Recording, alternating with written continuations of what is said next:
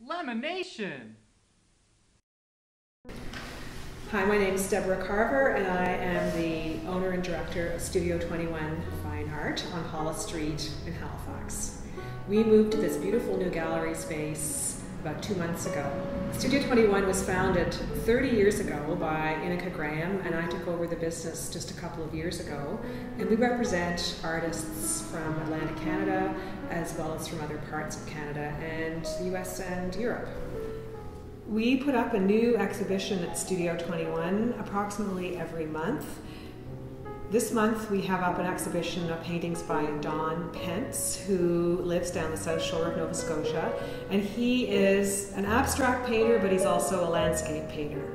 When you look at his paintings, which are of 3 colors only, black, white, and this beautiful raw red, what you're looking at is the surface of the earth and the guts of the earth. They remind one of archaeology, geology, but they're not precise. They're covered with a lot of texture, what is known as impasto, thick paint and lots of markings on the surface. And the interesting thing about Studio 21 is at any time what you see on our walls is probably only about 10% of the artwork that we have here in the gallery.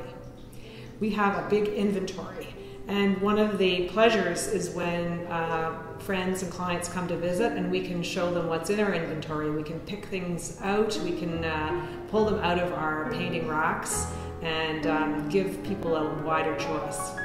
If you're interested in art, just come in and look. Look here, go visit other art galleries, commercial galleries, public galleries.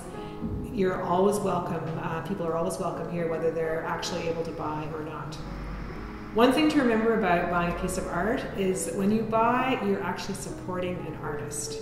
And that's the best possible way to support the arts, because the money that you spend in the gallery, a large portion of that is going right back to the artist, so that artist can continue to make the work.